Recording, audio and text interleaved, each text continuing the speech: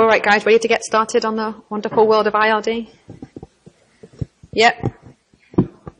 Cool, you guys seem pumped. Let's do this.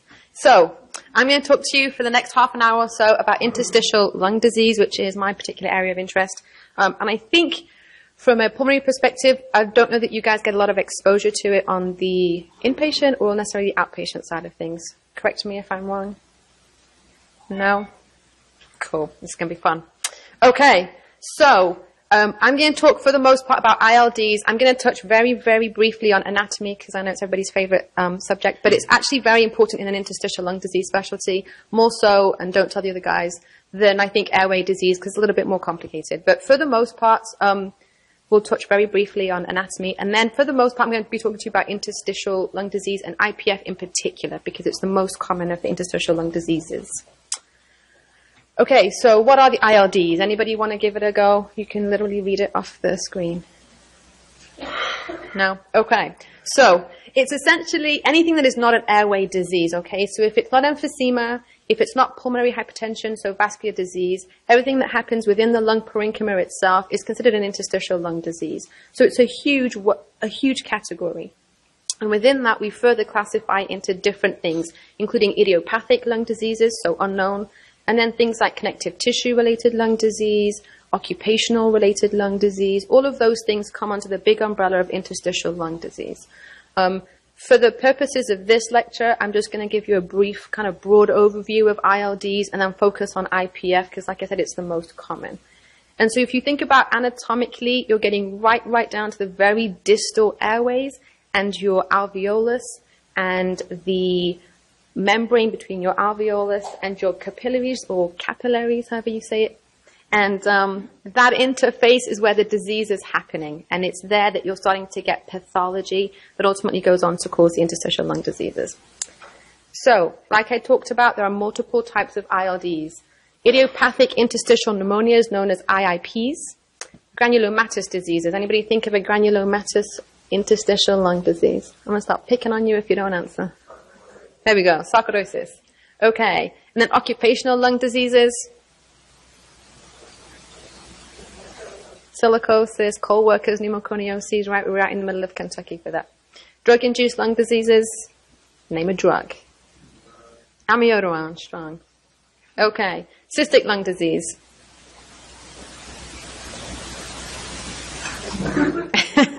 This is much rarer, but things like Langerhans cell histiocytosis is a cystic lung disease. LAM is a cystic lung disease. So there's a few of them. So it's really important to try with ILD because it's such a big topic to find ways to break it down or to categorize them. So the first one is granulomatous lung disease, which you guys mentioned. Sarcoidosis is probably the most known, but there are a few more. And then what you do is break them down into granulomatous and non-granulomatous lung diseases. And then within that, things that have a known cause and things that have an unknown cause. So actually, sarcoidosis is a granulomatous disease of unknown etiology. We don't know what causes it. Versus, and we'll talk a little about sarcoid, but hypersensitivity pneumonitis is also a granulomatous lung disease.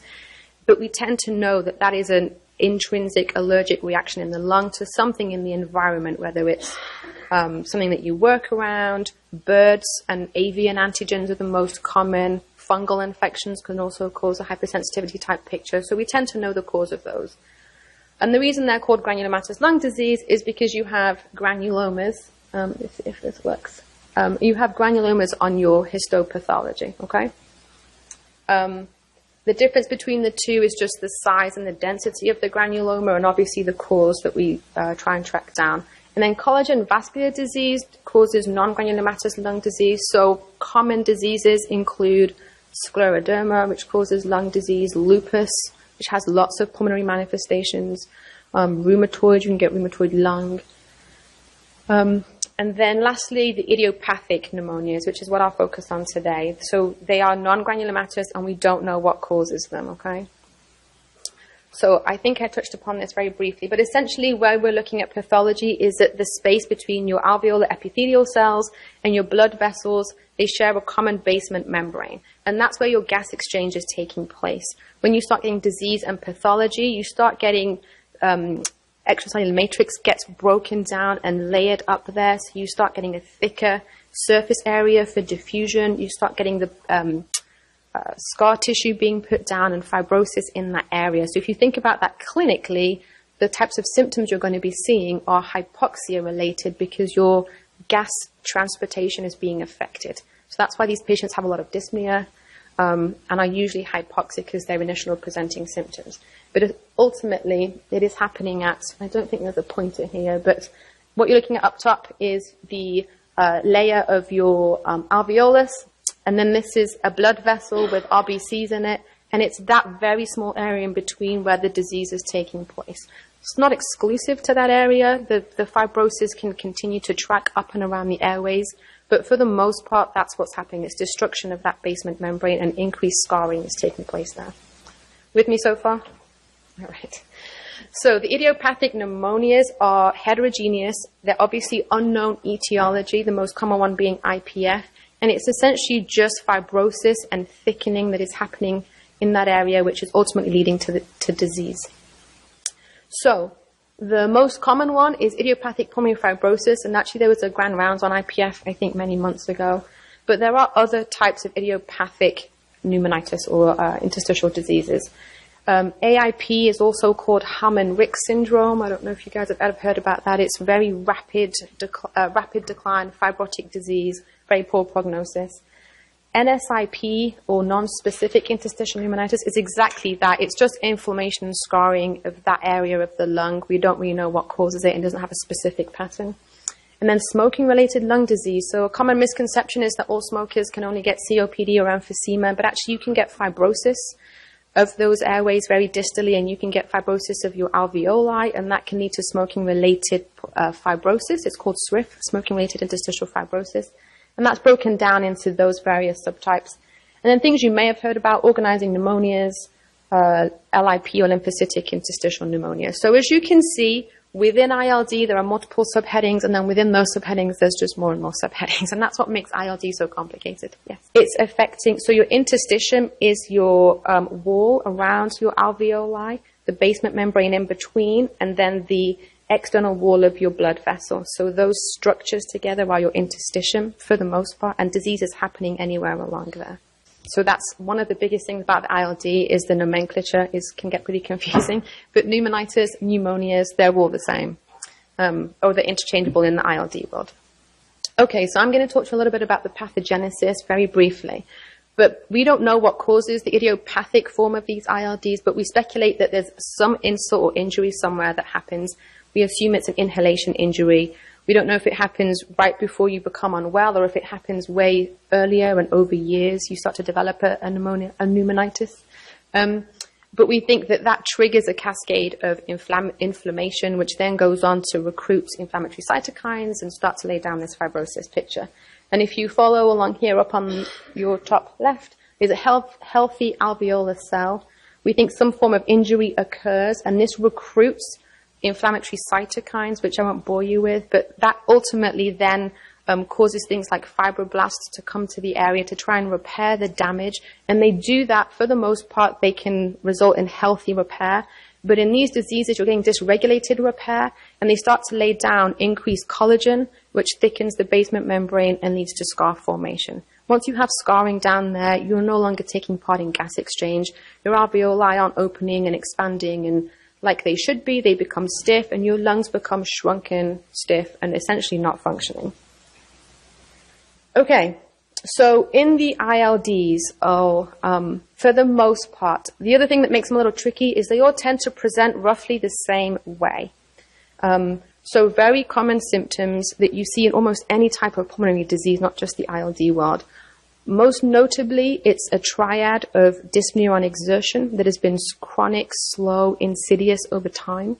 A chronic dry cough is another common symptom. And your physical exam finding is usually crackles on exam. So not very specific and quite subtle, and that's one of the reasons that these patients tend to present to pulmonary so late, because it takes years of figuring out what's causing these. They get a cardiac workup, they get an infectious workup, but ultimately that non-specific triad, usually you want to be thinking about an ILD, okay? And then I'm going to talk a little bit more about the type of testing. But in some cases, you can have very non-specific X-rays, non-specific CAT scans. Okay, so they're always bilateral, so both lungs are always equally affected. You have to rule out an infectious etiology. In very few cases is this because of an infection. They tend to be chronic diseases, so this remodeling of the lung takes place over years usually. These patients have symptoms for a very long time. But they do have acute flare-ups throughout their disease, and that's important to treat and to recognize because the flare-ups can further exacerbate the fibrosis and can make you become pro-fibrotic. So we try and recognize acute flare-ups. For the PFTs, you're going to look at a restrictive picture on your PFTs, and we'll look at some of those.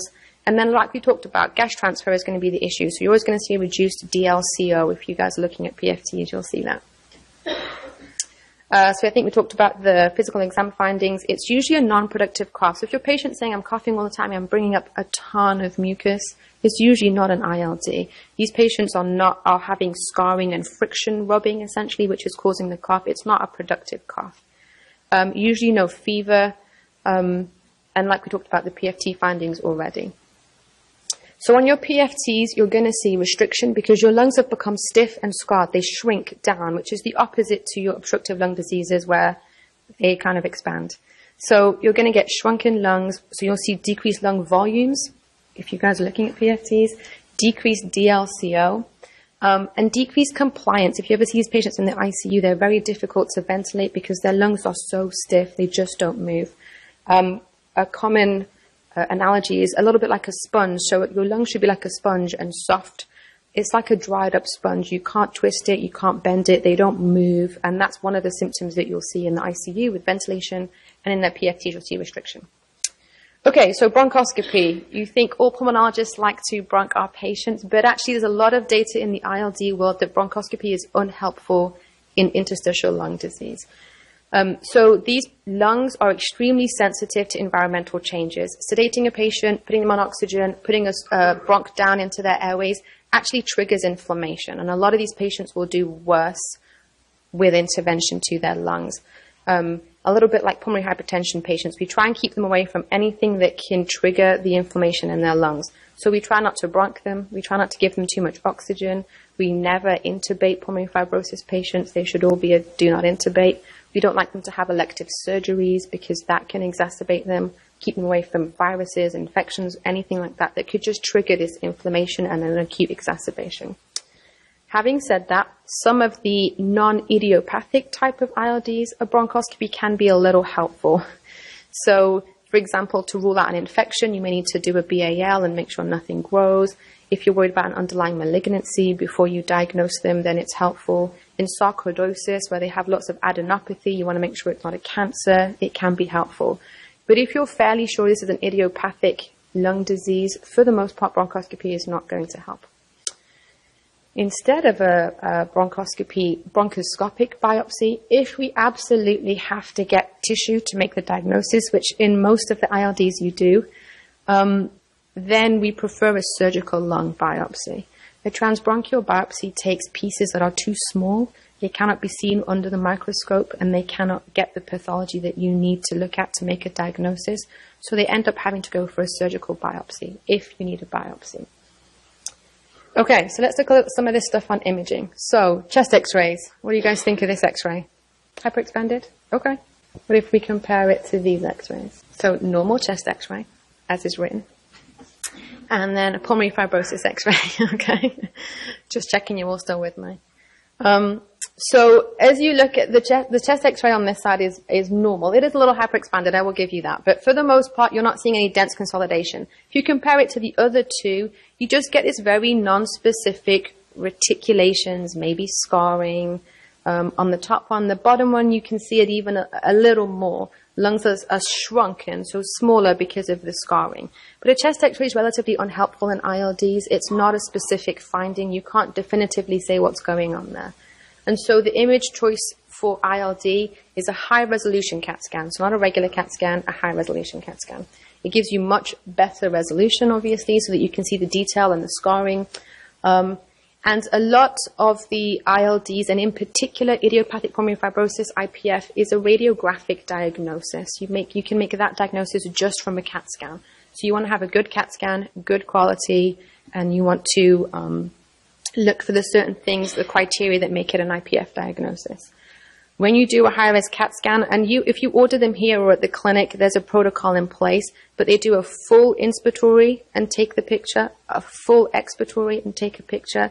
They prone you and take a supine image as well. So it's a pretty extensive CAT scan. And that's just because you want to make sure that, for example, if you've taken a breath out, your lungs have collapsed, and you take a CAT scan, you want to make sure that that's just lung collapse and there's no scarring hidden in those areas. Then you take a full breath in to open up the lung and reshoot the picture and make sure that the scarring isn't really there.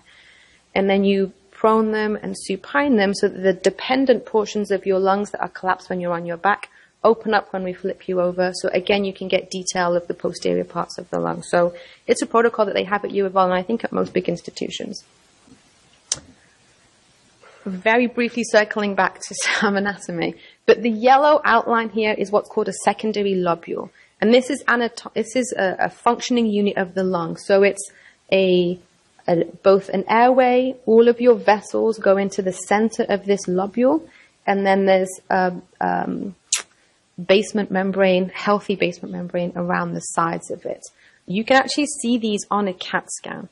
So the reason that it's important to know what they are is because you can see them on a CAT scan, and in fibrosis, the yellow line becomes scarred and thick. So if you can see individual lobules on a CAT scan, there's been some scarring and some thickening there, and that's an abnormality.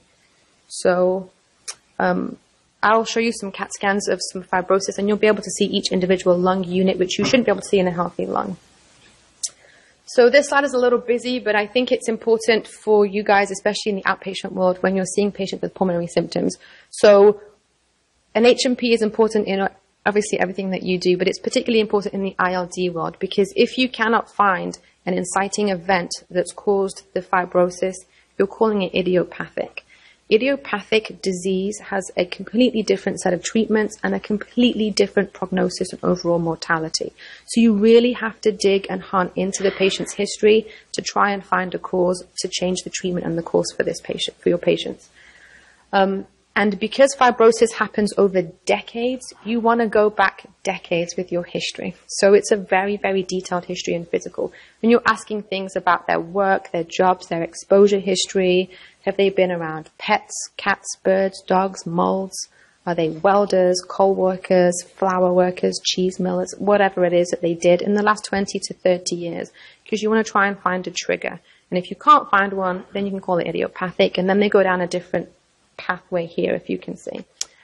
So if you think they're idiopathic, so on this side, then you get your CAT scan, and depending on your CAT scan findings, you can either make a radiographic diagnosis of IPF, done on this side, and if not, then for the most part, you're getting a biopsy, and it's going to give you any other diagnosis that's idiopathic, of which there are several. Does that make sense? Yeah? Great. Okay, so I'm going to, the last half of this is IPF. So IPF is by far the most common of the idiopathic type of interstitial lung disease, right? Interstitial lung disease, idiopathic kind, IPF is your most common. There's several more, but IPF is really the one that you're trying to diagnose, because this, like I said, is most common. It has its own dedicated set of treatments that we'll talk about, and it has a very poor prognosis. So you're essentially trying to not give your patient this diagnosis. But if you have to, then you want to be absolutely certain that this is what they have, or close to certain. Okay, so we said it's the most common. It's progressive fibrosis. We think it happens over many, many years. So by the time they're reaching your clinic, or certainly my clinic, they've had symptoms for up to 7 or 8 years. And that's important when you talk about prognosis. Prognosis of IPF is about 7 years. So if it takes them 5 years to get to you, and then another year to get to me, there's really not much you can offer those patients. So it's really important to try and make this diagnosis early. It occurs for the most part in the older population. So 50 to 55 is very unusual, but that's where the cutoff starts. You're usually seeing it in the over 65 to 70 years of age. It's more common in men than women, but obviously it can be seen in both.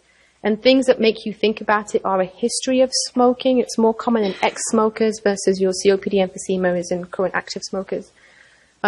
It's common in patients who have a history of reflux because we think they have a long-standing history of micro-aspirating, and that acid falls back into the lung. It's not clinically noticeable, but it can cause some scarring and fibrosis.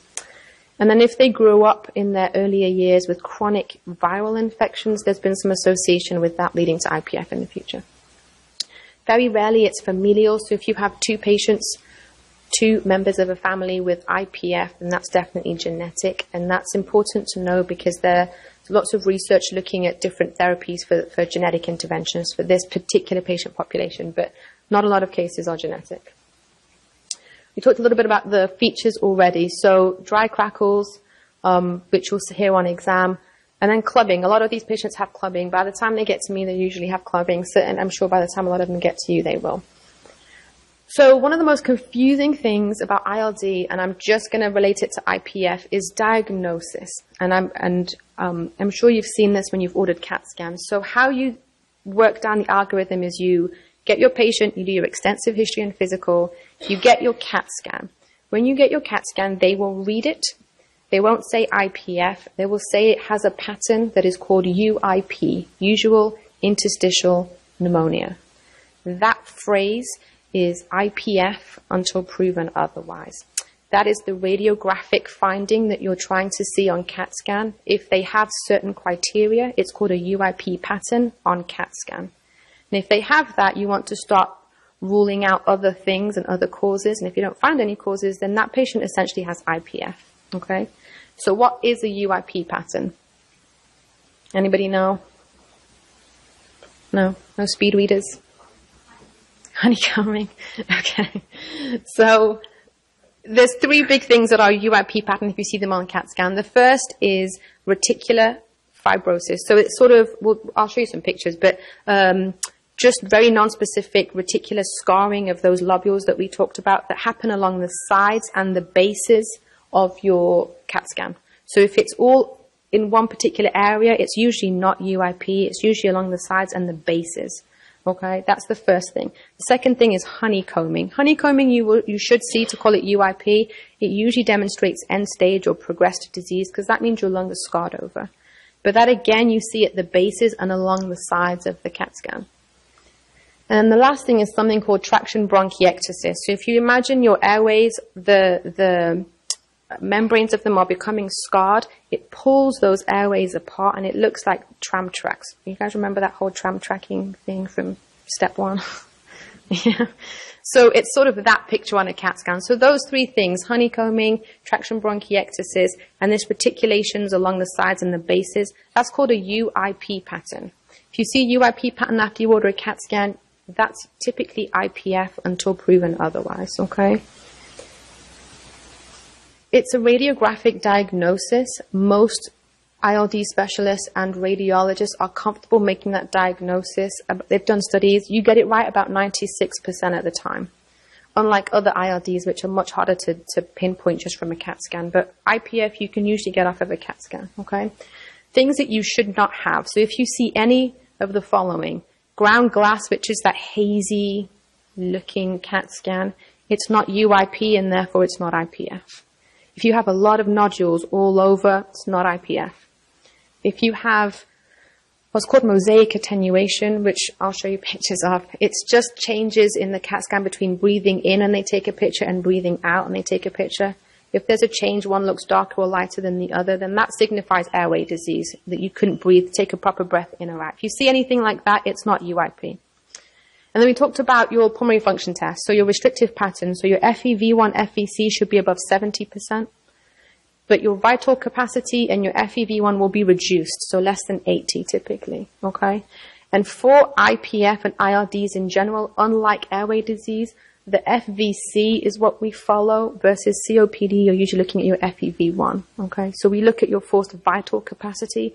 That's the volume to show how shrunken or stiff your lungs have become. Okay? So we talked about high-risk CT findings. Essentially, in the clinic for ILD, we talk about UIP pattern that's definitive, and then we 100% tell that person they have IPF. You can have some of the features of those things with other features that make it a little harder to definitively make that diagnosis.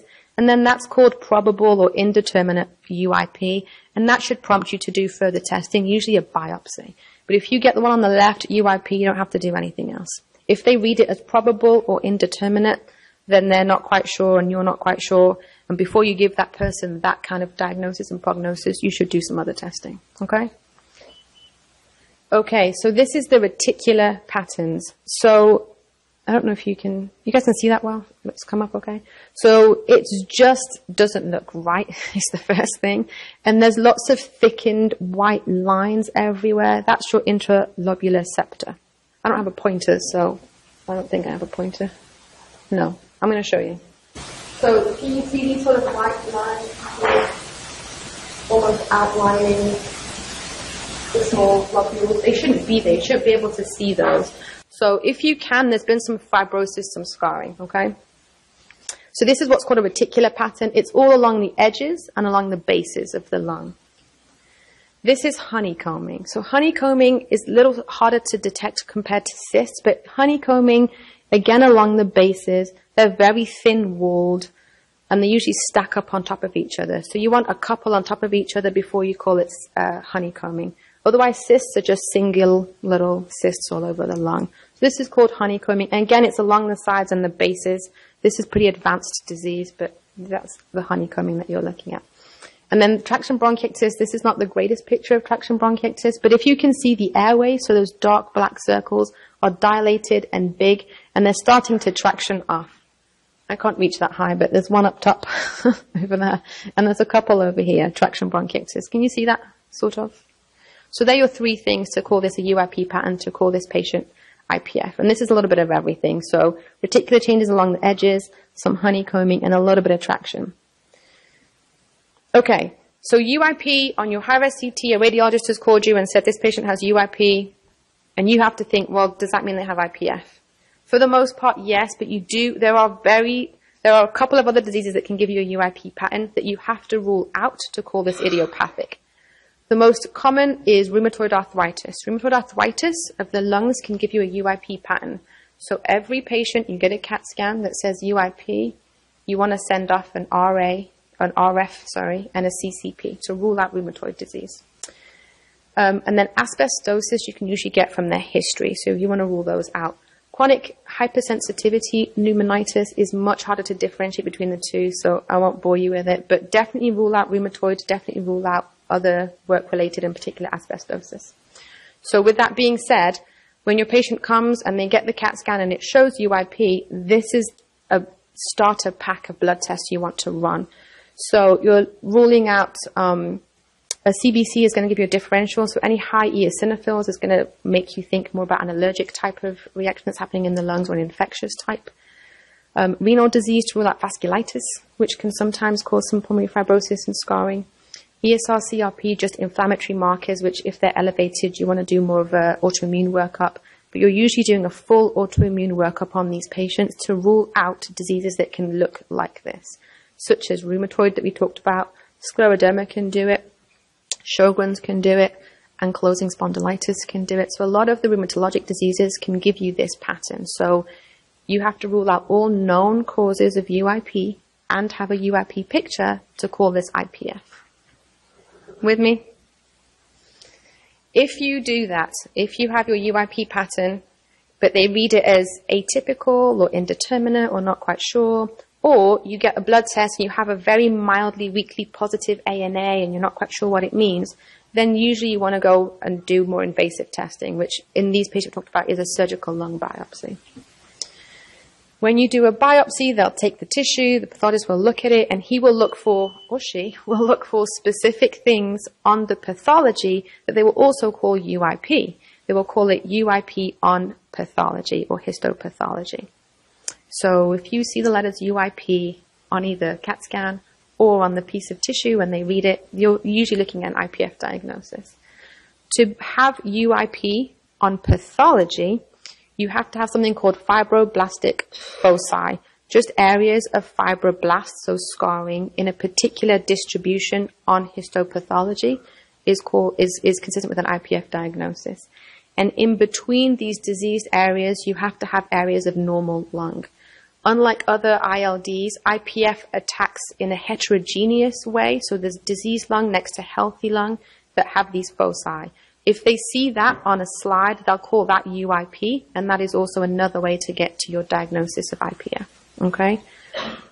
Most other ILDs are a diffuse pattern, so the whole piece of tissue will have disease or abnormalities in it, whereas this is heterogeneous. And these are the fibroblastic foci. So this is just collagen deposition. These white spaces are normal of areas of normal lung, and next to them is areas of these fibroblasts, which should not obviously be there. Okay, treatment for IPF. You guys know how to treat IPF? Transplant? Yep. A little aggressive, but sure. It's definitely an option, yeah. So there's been 3 big trials looking at treatment for IPF, and I'll blast through these. A long time ago, we used to use steroids, azathioprine, and NAC. The combination therapy was heavily used and thought to be great. They did a big trial on it in 2012, and actually they had to stop the trial early because those being treated had a higher risk of mortality. They were dying sooner and having more exacerbations. So it was terminated, and it completely changed the way that we treated and looked at IPF. There is some data looking at just NAC by itself, but it's not been particularly promising, and we've not really gotten anywhere with it. In 2014, 2 big studies came out. The Impulses trial, which looked at nintedanib. You may have heard of it. It's called OFEV. No. The brand name is OFEV. The chemical name is nintedanib.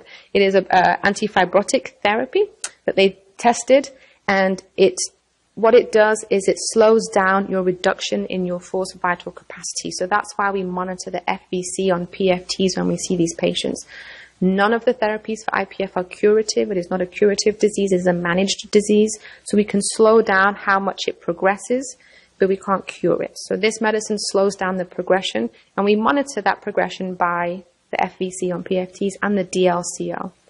And this study showed that there was a reduction in how much you lose your forced vital capacity. So 115 mLs in the treatment group versus 250. So statistically significant, but not great. But it's all that we have.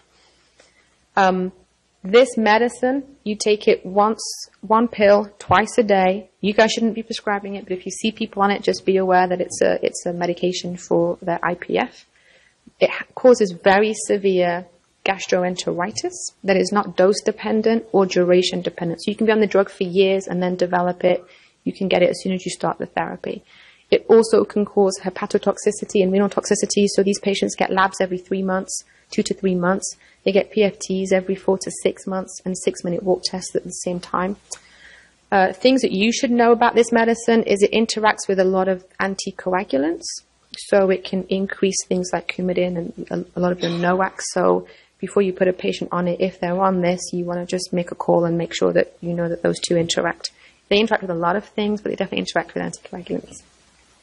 The second trial was a different medicine, pirfenidone, also called Esbriet, which we use. It does about the same thing. They came out literally weeks apart, these 2 studies. So this drug also reduces the decline in your FVC, but it also improved how far they could walk on a 6-minute walk test. Not a lot, but enough that it was significant. The difference between the 2 is really a conversation with your patient. This causes a pretty significant photosensitivity. So if your patient's an outdoorsy kind of person, sensitive skin, this is not the medicine for them. The other one may be better, vice versa. This is 3 times a day. The other one's twice a day. So again, it just comes down to patient preference. They've both roughly shown to do the same thing. Benefits of the other medicine, they believe that an exacerbation, it reduces the number of exacerbations with OFEV. This didn't show that. But this did show that it reduces, if you combine it with steroids during an exacerbation, they do better. So there's some very subtle nuances between the 2, but for the most part, it's just a patient preference, and they both cause liver problems, and they both cause kidney problems, and they both require the same follow-up blood work every few months, PFT, 6-minute walk test. But that's it. They're the only 2 drugs currently on the market. They're specialty prescribed. They cost a fortune. And not everybody qualifies for them. But if you see your patients on these medicines, they have an IPF diagnosis. They looked at multiple other things in the past, have been studied, and they've all failed. So none of this stuff works. Other things that you should be doing for your patients who have IPF is a lot of them need long-term oxygen therapy. They have diffusion issues. treatment of the cough. So the cough is their most significant complaint. So whilst they're dyspneic and having other issues, cough is usually their biggest complaint. It's their biggest complaint because it affects their day-to-day. They can't go out, they can't go to the movies, go to dinner. People think they have a cold, the flu, they're infectious. It's a lot of stigma, and they really struggle with this. So we're very aggressive about treating cough. We start anything from the over-counter therapies all the way up to the latest trend is things like gabapentin and Lyrica, because it's a nerve cough. It's a triggered nerve as opposed to an infection. So we use things like gabapentin, Lyrica, to try and stop the trigger of the cough. And then other things, most patients with IPF should be on a PPI or some kind of antacid to prevent any aspiration and acid falling down into their lungs that could worsen their fibrosis.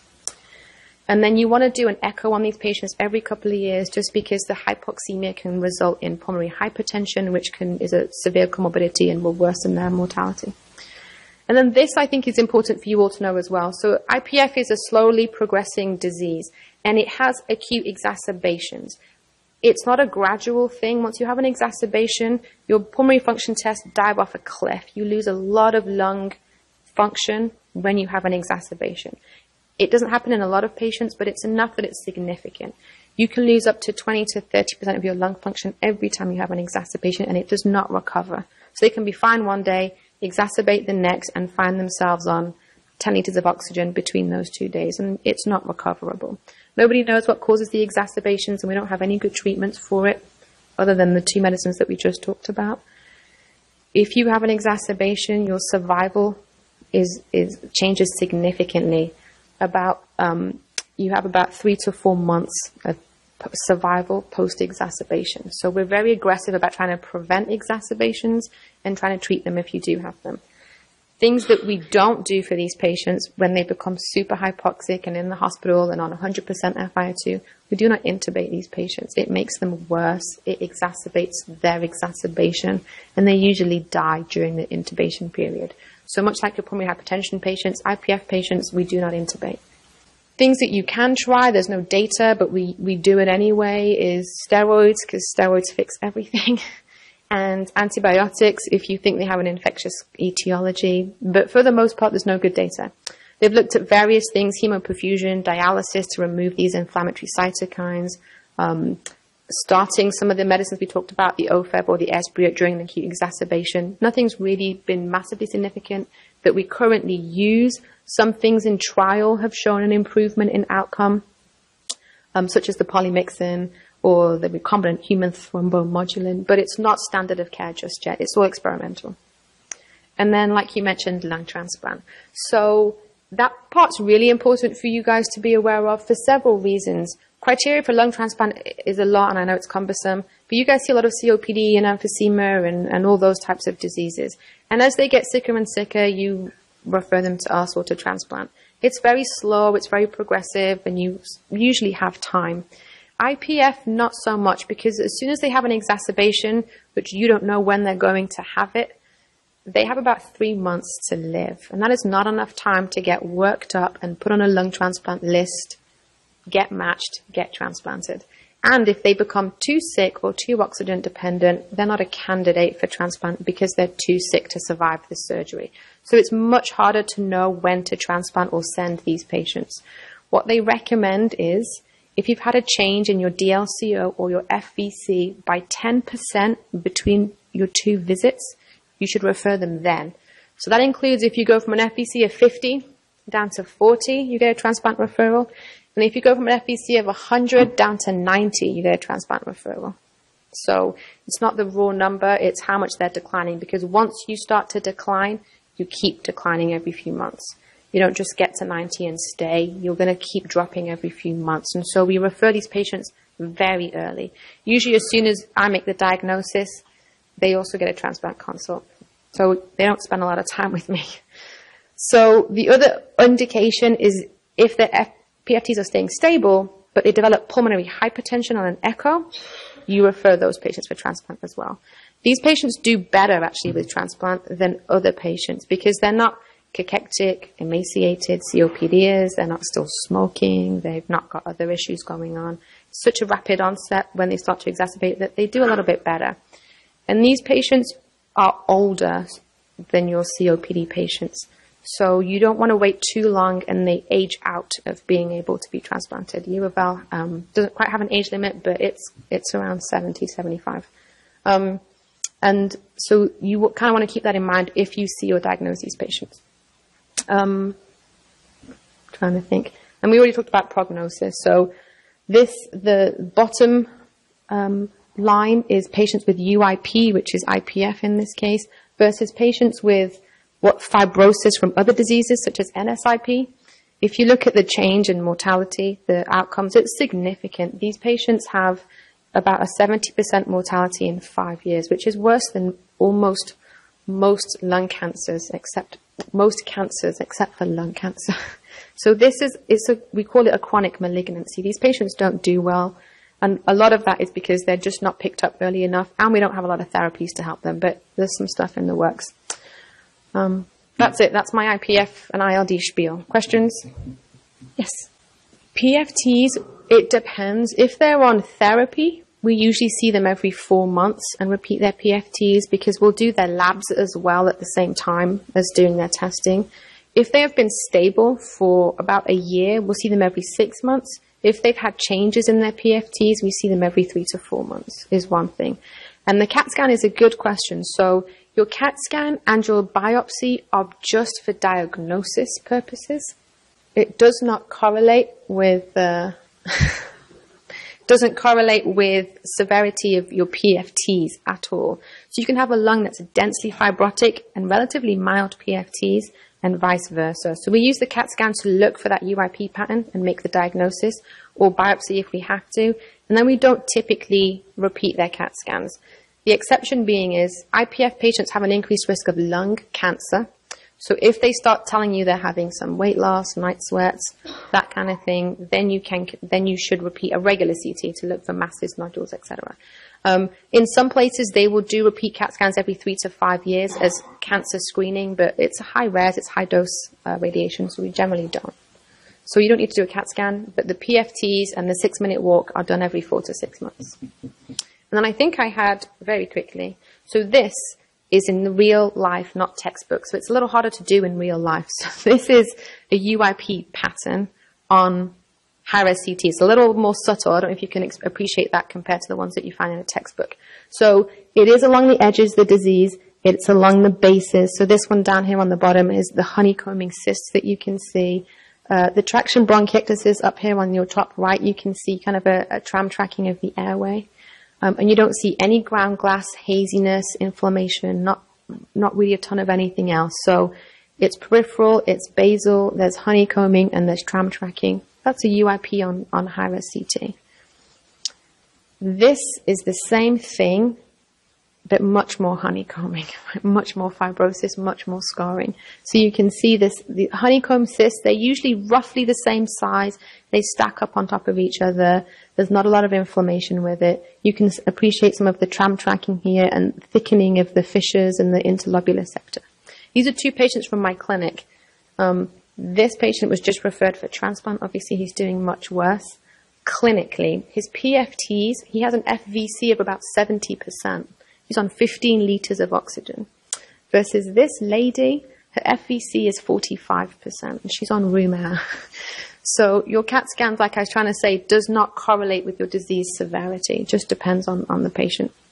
So the CAT scan is purely diagnostic. Your PFTs are for treatment and monitoring. And in fact, a lot of our patients, because they're older and they have a few more comorbidities, a lot of these patients tend to get a single lung transplant and do pretty well. It's less time in the OR, less anesthesia time, etc. So a lot of them they'll do a perfusion study, see which lung has the best perfusion, and keep that one and take the other one out. And they generally do well. But if you keep one of your lungs native, that lung can have exacerbations.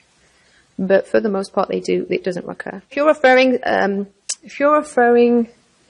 I guess it's just me, then yeah, if you got a CAT scan done first, it's helpful for me because it's not wasting time. You can figure out the diagnosis almost, because it's a radiographic diagnosis, you can do that almost there and then in the clinic and start talking about next steps and planning certain things. If you have restriction on PFTs, as a general rule, a high-res CAT scan goes with restrictive PFTs. If you have non-restrictive but abnormal PFTs, then a regular CAT scan is fine if you need to get a CAT scan. But a restrictive pattern on PFTs is an interstitial lung disease until proven otherwise, and interstitial lung disease need a high-res CAT scan. So that's much more helpful. You don't have to put anything special in the order. They do the whole proning and supine images. Normal PFTs with a low DLCO, which you probably also sometimes see, you still want to get a high-res CAT scan because the DLCO is the first abnormality usually in ILD. You also want to tag an echo onto that patient because the only other thing that gives you that is pulmonary hypertension. Or very, very, very obese patients, but that's different. So yeah, if you have a restrictive pattern, you want to get a high-res CT and then send them and we'll do the rest of the workup. So in the IPF patients, we'll treat them with a PPI, but we won't do any more advanced testing unless they're going to become transplant candidates or unless they want transplant, in which case the transplant team will do a full EGD and we'll look at their swallowing. ILD in your connective tissue disease patients, we will do. So scleroderma patients will do it on, because if they're having a lot of aspiration and it's worsening their fibrosis, then you can do an esophageal wrap or a Nissens if you need to. Those patients usually aren't transplant candidates, so you're trying to find another way to prevent aspiration, and then a regular other aspiration treatment. But even if they're not having classical signs of heartburn, we treat ILD patients with a PPI usually, for the most part. So life expectancy post-transplant is not determined by, for the most part, your underlying initial lung disease that you had. So a COPD or an IPF will have about the same. On average, it's about 5 years.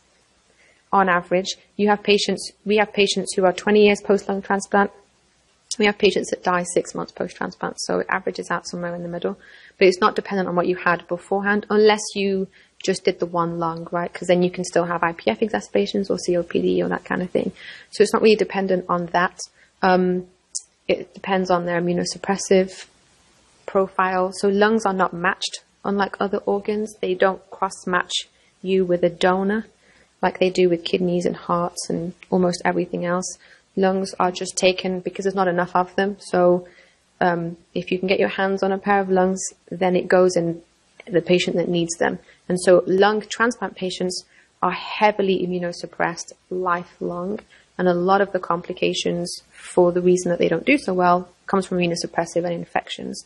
Versus renal transplants, they come off of immunosuppression eventually, liver transplant, etc. So because we can't cross-match lungs, you just suppress your immune system, but it doesn't depend on your underlying IPF. So I'd recommend, if you have anybody who has shortness of breath, restrictive pattern, CAT scan and send them to ILD.